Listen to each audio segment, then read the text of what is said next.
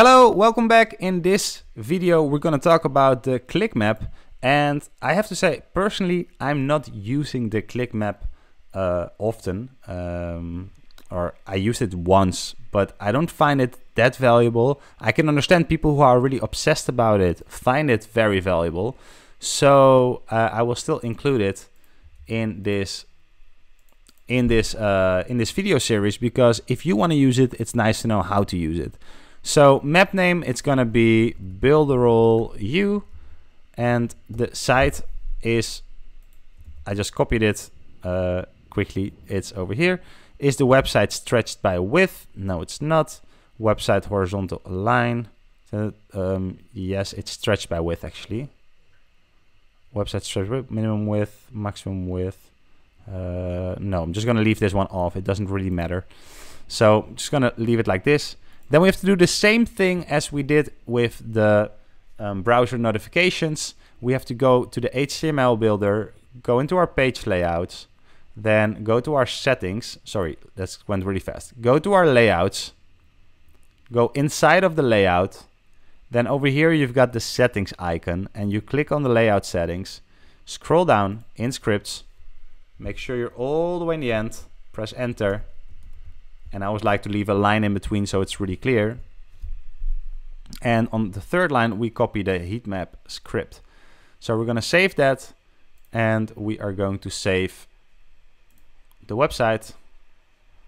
And now what happened is that if we go here and we refresh the website,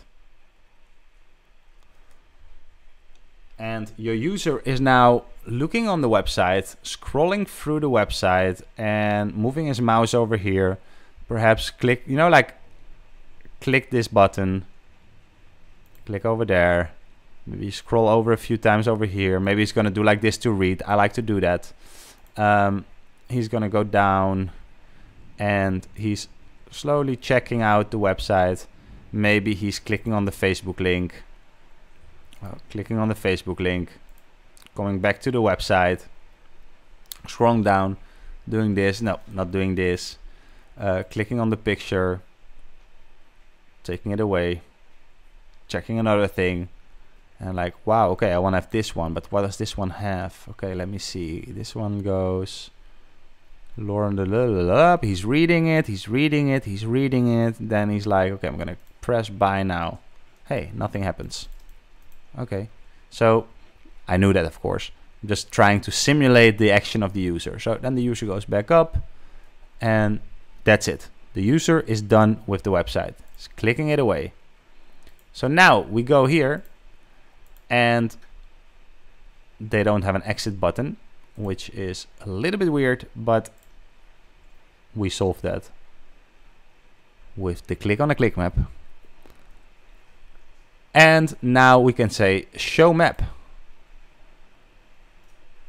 So now you can see the heat map, the date from when, where the user is, where the user was, where the user pressed the button, how the user scrolled through the site, where his mouse actually clicked. And to me, I don't use it that much because I find it valuable to see where he's clicking, like which links is he clicking. So if you have a lot of links, it's valuable to see which links, which articles, which follow through he's clicking on. But if you don't have that, then I don't see a lot of reason to add this to your website, although over time it can heat up. If you see a lot of people clicking on this button and never on this one, you might say, hey, and that's actually where it comes into play and where it adds some value is, let's say you run this for a year or for 3 months or a month even, and you see that out of all these offers, nobody clicks classic. They either click basic or premium. Then, hey, maybe your classic is wrong and you should redo something with your classic because you're not getting the clicks that you think you should get. If nobody clicks on pro, maybe the offer on pro is not right. And you know it based on the sales you have, but you might know even more because a lot more people will click on the offer than actually buy the offer. You will always lose somebody along the way of your funnel.